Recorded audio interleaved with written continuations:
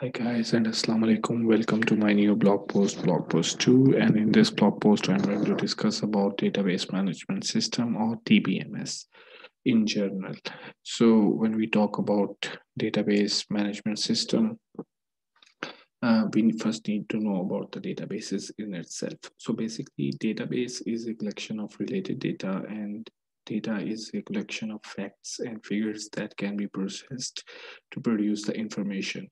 um, the point to be noted over here is like mostly data represents recordable facts. Data aids in producing information which is based on facts. For example, if we have a data about marks obtained by all students, we can then conclude about toppers and the average marks. So basically, when we talk about the DBMS or database management system actually stores the data in such a way that it becomes easier to retrieve, manipulate, and produce the related information. So there are multiple characteristics of database management system, and I'm just going to discuss them one by one. So traditionally, data was organized in various file formats.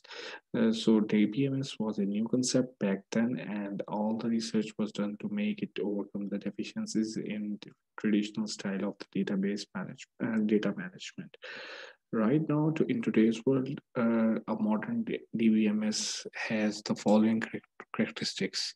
So first one is like should be a real it acts like a real world entity. A modern DBMS is more realistic and uses real world entities to design its architecture. It uses the behavior and attributes too. For example, a school database may use students as an entity and their age as an attribute. Next one is relation-based table.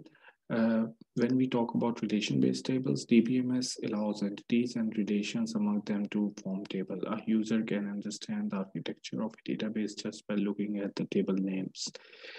Then comes isolation of data and application. A database system is entirely different than its data. A database is an active entity, whereas data is said to be passive, on which the database works and organizes. Database DBMS also stores metadata, which is actually data about the data, to ease its own processes. Next one is less redundancy. DBMS basically follows the rules of normalization, which splits a relation when any of its attributes is having redundancy in values. Normalization is basically a mathematically rich and scientific process that reduces the data redundancy. Next one is consistency. Basically, when we talk about the consistency, it's basically a state where every relation in a database remains consistent. There exist methods and techniques which can detect attempt of leaving database in inconsistent state. A DBMS can provide greater consistency as compared to earlier forms of data storing applications like file processing systems. Next one is query language. DBMS is basically equipped with the query language, which makes it more efficient to retrieve and manipulate the data. A user can apply as many as different filtering options as required to retrieve a set of data. Traditionally, it was not possible when we talk about the file processing system. Next one is ACID. So when we talk about ACID, it means atomicity, consistency, isolation, and durability. So these concepts are applied on the transactions which manipulate data in a database. ACID properties help the databases stay healthy in multi-transactional environment and in case of failure. Then it is multi-user and concurrent access. DBMS basically supports multi-user environment and allows them to access and manipulate data in parallel.